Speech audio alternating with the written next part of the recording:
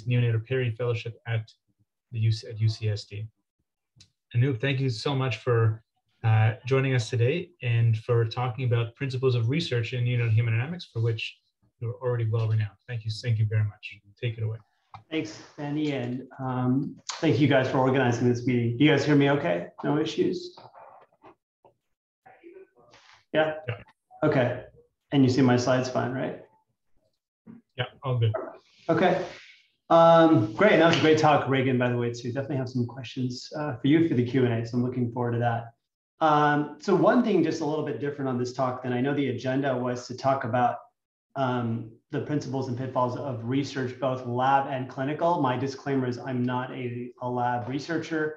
We have great mentors like Patrick that have done echoes on mice, et cetera. So maybe I'll leave some of those questions for people wanting to do lab-based research or hemodynamic research, in animal models, et cetera, for that. So I will share mostly my experience with doing clinical research, but more importantly than my experience, really the sort of principles on how to conduct clinical research that apply to all research, but specifically we'll delve into hemodynamics. And I'll mostly focus on echo, but there obviously are lots of other areas of hemodynamic research, particularly things like NIRS.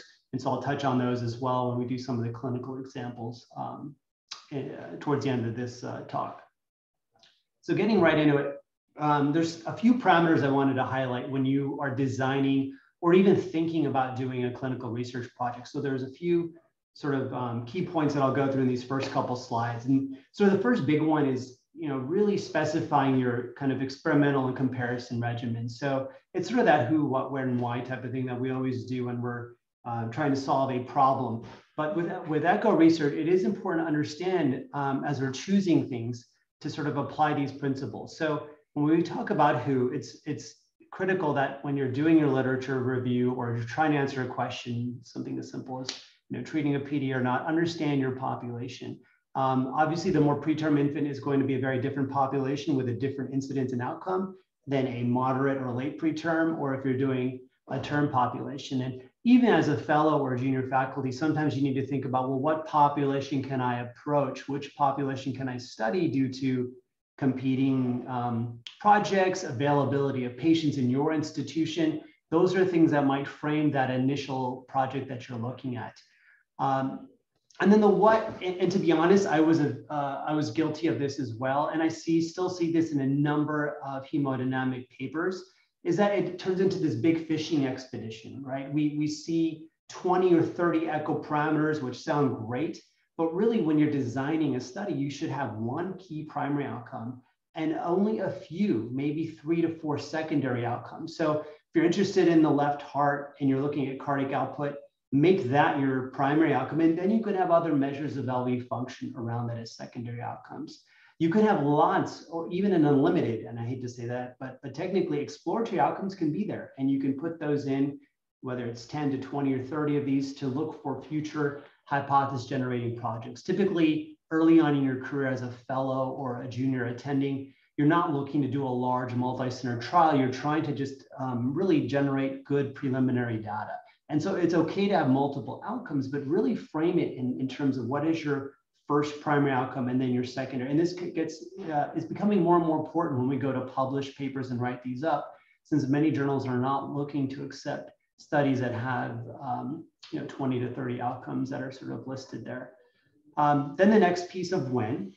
We know hemodynamics change, transitional physiology, right? That's a big buzzword when we're conducting studies or even assessing patients, right? A large bidirectional PDA at 30 minutes is very different than at 3 days of life. So you need to have time points. When are you going to perform these assessments? If it's an echocardiogram, pick a narrow window, ideally within hours of life. Don't just say, I'll do an echo on day 1 or day 3. You need to hone it in. And when I say a window, you need to put in, is it plus or minus 2 or 3 hours on each end? So you're trying to balance the availability. I know many of you, and I remember doing this early on in my fellowship, we would do serial timed echoes every 6 to 12 hours. And, coming in the middle of the night, you want to be able to balance your own sort of lifestyle to do these echoes, but something that physiologically makes sense, so that an echo in the first 6 hours is different than even at 24 hours of life when you're assessing several measures. So Timing is very critical when you're designing your study. The where is less important for this type of discussion, but keep in mind that transitional physiology begins at birth. There are echo studies and near studies in the delivery room. I'll mention a few of those areas as well as in the NICU.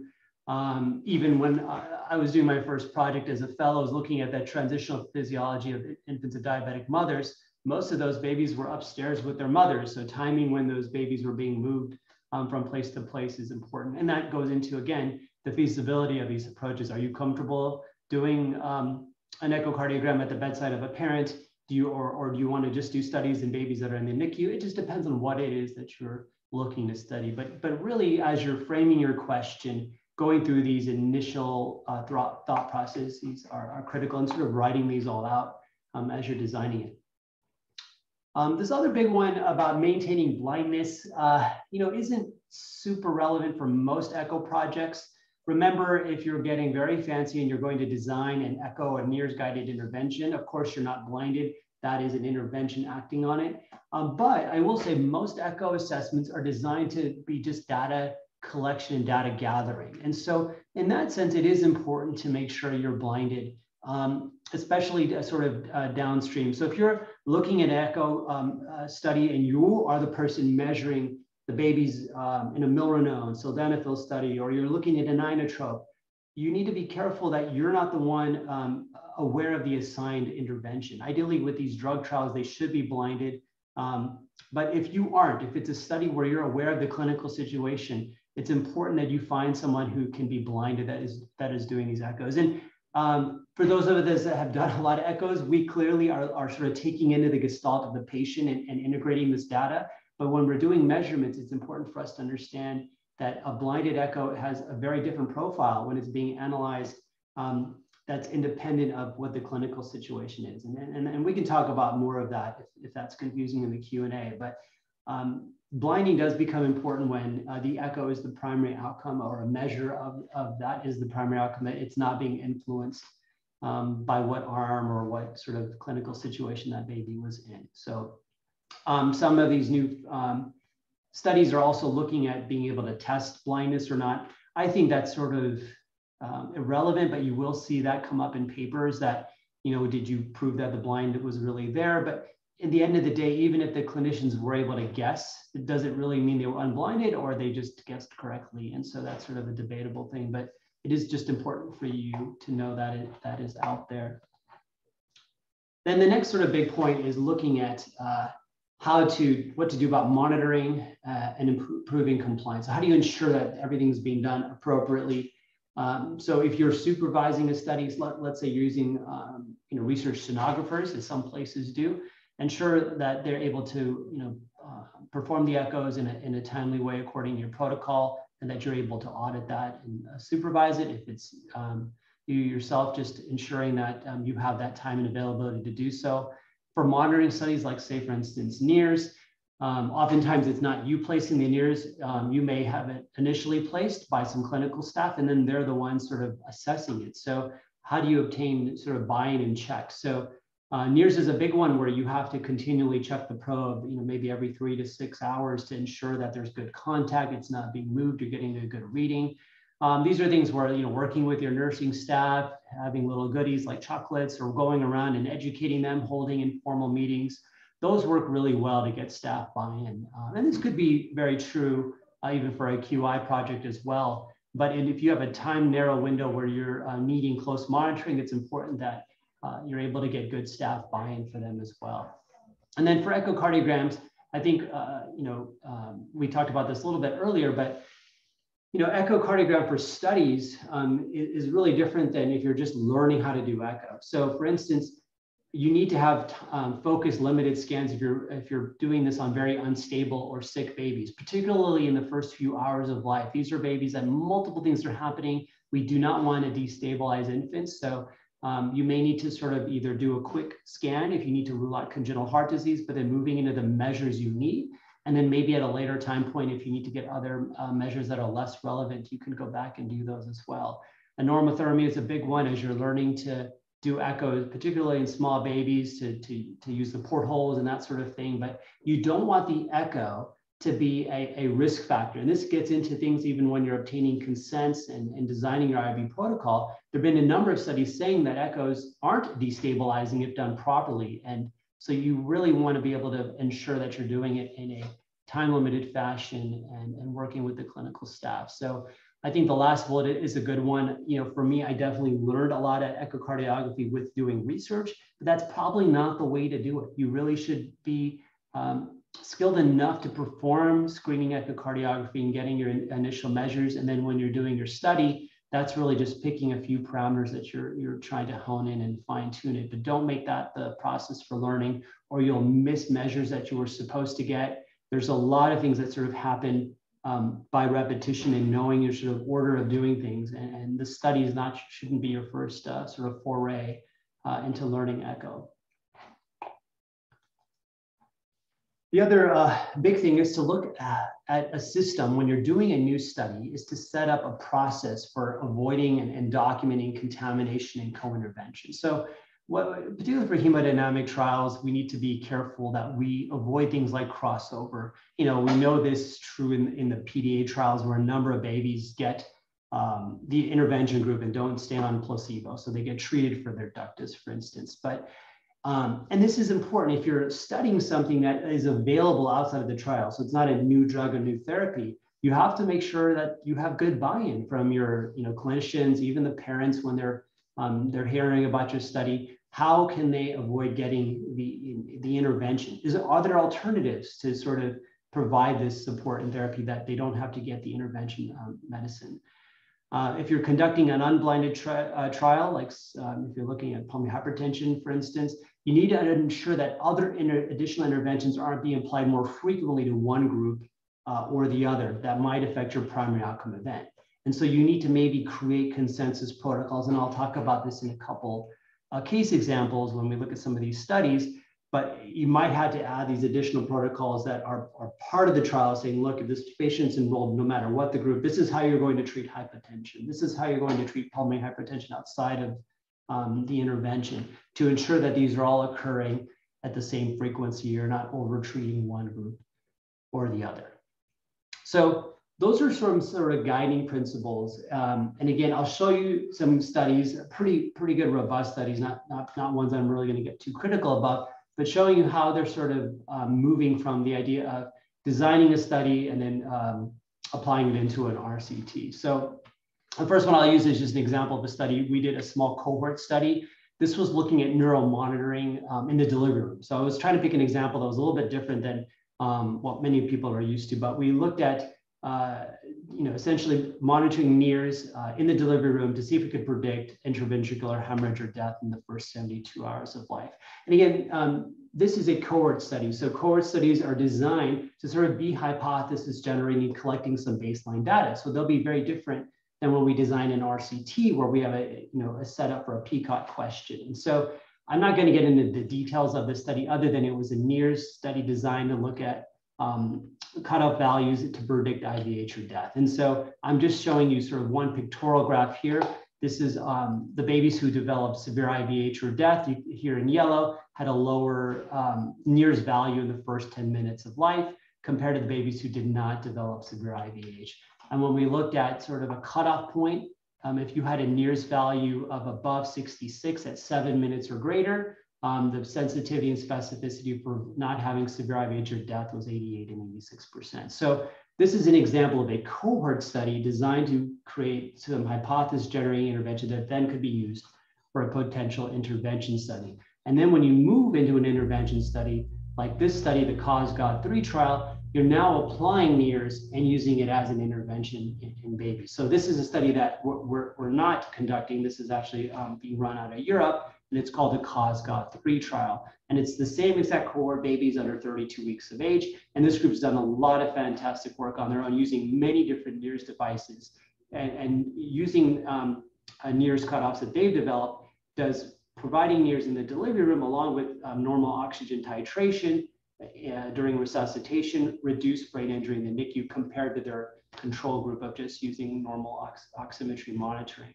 And so now you have this in a carefully crafted PICO question where you define the population, you define the intervention, And it's going to be very clear when I compare this study to others that the intervention is very clearly defined and reproducible and applicable to sort of a control group, and then a clear outcome with the time period as to when you're assessing the outcome. So in this COSGOD3 trial, they have a very clear way of applying the intervention, although you might think this flowchart's a little convoluted, but essentially if the baby is randomized to getting NIRS added to the resuscitation, you can see here that they normally just apply SATs, which we all use to guide the initial resuscitation. And then if the oxygen saturations are in the correct field, then they jump to NIRS guidelines to use if the baby's above the 10th or less than the 10th percentile. They adjust the oxygenation as well as the escalating the resuscitation. So this is an example of a clear intervention that can be applied based on some original cohort data that could be reproducible. And then we don't have the data for this study because the study, I think, literally just finished, and they're supposed to present some of the results in the next few months. But if this is successful, we have some data that then we can use. Sort of contrasting that, this is the another NIRS study called the Safe Boost 3 trial. Again, a study that's nearing completion as well, looking at babies less than 28 weeks. And again, their intervention sounds similar. It's NIRS guided management compared to usual care, which would be without NIRS, again, to reduce death or severe brain injury.